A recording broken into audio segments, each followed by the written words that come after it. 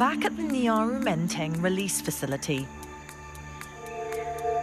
orangutans who've graduated from the pre-release islands have to be quarantined for 8 weeks before their actual release into the wild.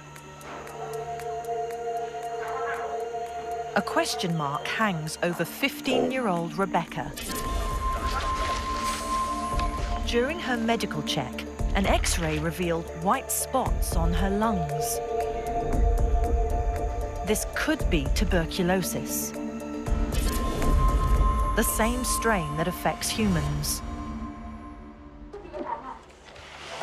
Inside the clinic, veterinarians Argus and Marios meet to review Rebecca's X-ray.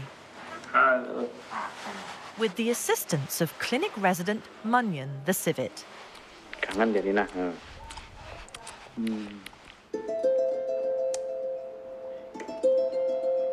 Argus has located an X-ray of Rebecca taken a year earlier. Surprisingly, the white spots also show up on this X-ray.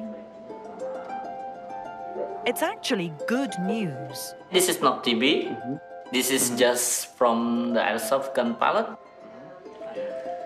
When she was 5 years old, Rebecca escaped from the forest school and made it to the nearby village, where she was shot at by a farmer.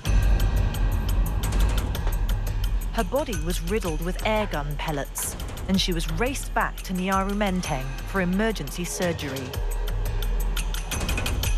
2 pellets couldn't be removed. And they are the white spots, which are not disadvantaging her. Yeah, it's just superficial, yeah? Yeah, she's looking fine.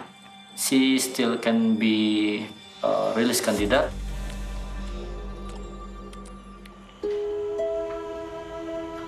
Although Rebecca will always carry the scars of this trauma, like Kessie and Ruti, she's living proof that for some rescued orangutans, physical disabilities or injuries don't have to be a barrier to a life in the wild.